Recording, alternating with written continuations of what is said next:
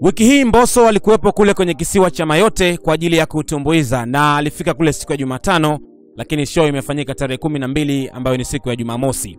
Sasa show hii imeweza kufanikiwa sana. Kwanza mapokezi yake yalikuwa ni makubwa. Nilikuwa naangalia the way ambavyo wamepokelewa airport muda mfupi tu baada ya kutua hiyo siku ya Jumatano. Kuna wanawake wengi walikuja pale na kuna mambo fulani hivi ya kitamaduni ambayo huwa wanayafanya kwa ajili tu ya kumkaribisha mgeni nyumbani.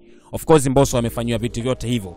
Sasa show hii kama nilivyosema imekuwa ni show kubwa sana ambayo imewagusa wengi. Unafahamu tena MAYOTE ni kisiwa ambacho hawazungumzi Kiswahili na Kiingereza ni kwa nadra sana. Kwa hivyo kwenda kuperform ama kutumbuiza kwenye kisiwa hiki cha MAYOTE lazima kidogo uwe ni msanii ambaye unasikilizwa sana maeneo hayo. Ingawa hawaelewi Kiswahili lakini wanaweza wakaimba na wewe kwa sababu wanasikiliza zile melodies na kuiga maneno ambayo hata hawaelewi pengine yanamaanisha nini. Sasa Mbosso kwa kiasi kikubwa naweza kusema muziki wake unaonekana unapendwa na kusikilizwa sana kwenye kisiwa hiki kwa sababu show nzima crowd ile ilikuwa inaimba na yeye kuanzia mwanzo mpaka mwisho. The way ana perform wanaimba na yeye neno tu neno, yani neno kwa neno, na kuna muda ikabidi asimame kuimba akawaacha wao wanaimba tu kwa sababu tayari wanazifahamu na kuzisikiliza sana nyimbo zake.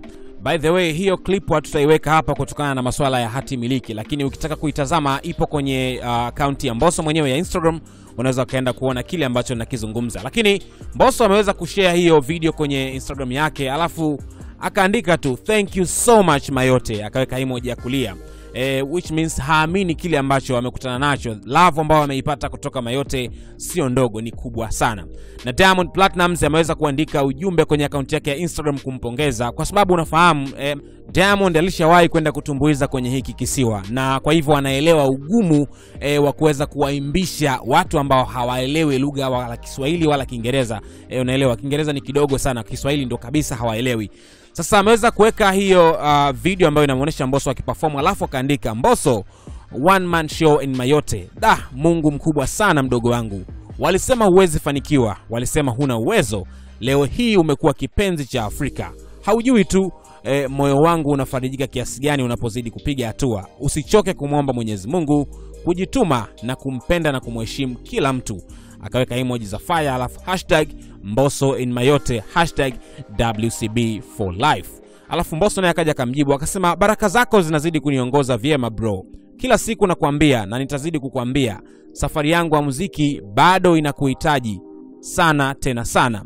Ukiniona nayumba mdogo wako nikumbushe nirudi kwenye mstari. Mimi ni mwanadamu, nimeumbwa na mapungufu. I love you so much bro. #WCB for life. Sasa utaelewa hicho ambacho amekiandika Diamond na alichokijibu Mbosso ni vitu ambavyo tayari vipo na vinatoka kwenye mioyo yao. Utakumbuka the way Mbosso ambavyo amekuwa akikataliwa kipindi kile kabla hajaingia Wasafi. And by the way nimefanya interviews nyingi sana na Mbosso, amekuwa akinieleza kiasi gani ambavyo alikuwa na struggle ama anahangaika kipindi kile. Ikafika muda mpaka akakata tamaa, akaona kabisa haiwezekani kwenye muziki. Watu hawamuelewi, hakuna tena kumshika mkono wala kumsaidia. Lakini Diamond aliweza kumuona na kuona kwamba bado ana kipaji na pengine ana uwezo kufanya makubwa na watu wakayapokea kwa utofauti zaidi. And of course ameweza kumtengeneza Mbosso, na Mbosso amekuwa ni miongoni mwa wasanii ambao wanasikilizwa sana, sio tu Tanzania, Afrika Mashariki na baadhi ya nchi za Afrika.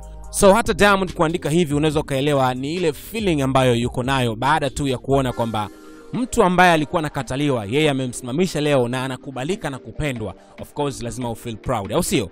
Hongera kwa Diamond, lakini kwa Mbosso vile vile kwa kuendelea kutisha na kufanya muziki mzuri. Una mtazamo gani? Share hapo kwenye sehemu ya comments, lakini subscribe kwa taarifa nyingi zaidi.